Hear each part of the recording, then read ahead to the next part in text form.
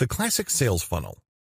Before I talk about Facebook Messenger chatbots in further detail, I want to recap how the classic online sales funnel works.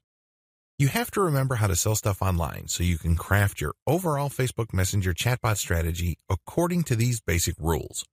If you blow this, then even the most sophisticated Facebook Messenger chatbot is not going to help you. All you end up doing is wasting money. To sell anything, online or offline, you have to get people to trust you. When was the last time you bought something from a complete and total stranger? I would venture to guess that the answer is never. If that's your answer, you're a completely normal person because that's how most normal people think. You're not going to buy thousands of dollars or even dozens of dollars worth of merchandise from somebody you don't know. There has to be some sort of trust there. Maybe a friend referred you, or maybe you have read something online that got your confidence.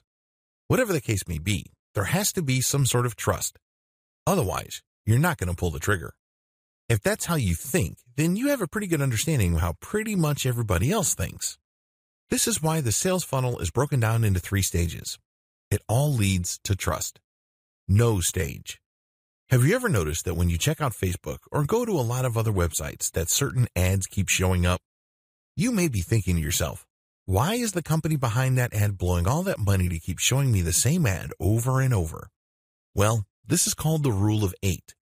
Marketing studies show that consumers would only click on an ad or take action on an offer once they have seen it at least 8 times. They have to be exposed to it for them to feel that they know it enough.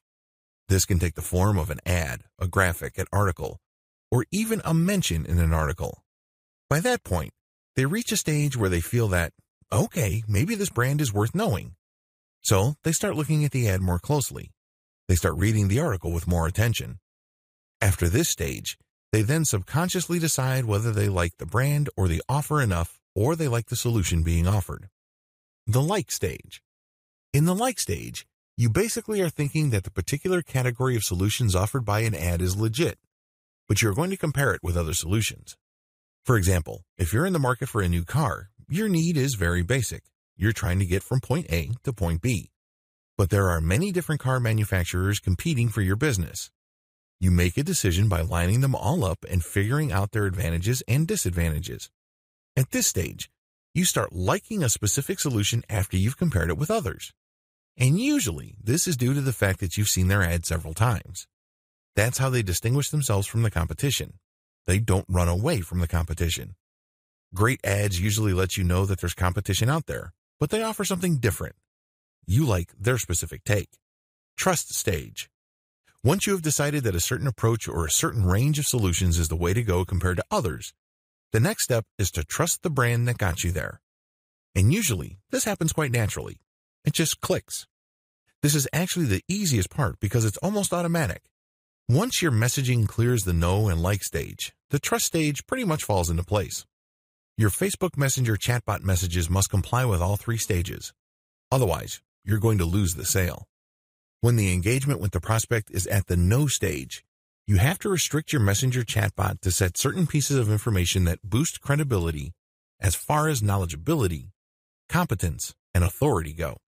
On the like stage, the kind of messaging you send must be comparative in nature. In other words, you position your brand according to its strengths, and then you line that up with the weakest points of the competition. You kind of stack the comparison by showing them in the worst light and showing your strongest suit. And then finally, you get to the trust stage, and this is usually filled in or assumed by the prospect. The bottom line, you're not going to buy anything from people you don't trust. Thankfully, Facebook Messenger bot can help qualify general online traffic from Facebook into deeper and deeper levels of trust. Set up properly, your Facebook Messenger chatbot can turn an otherwise vaguely or mildly interested prospect base into one that is eager, ready, and willing to convert.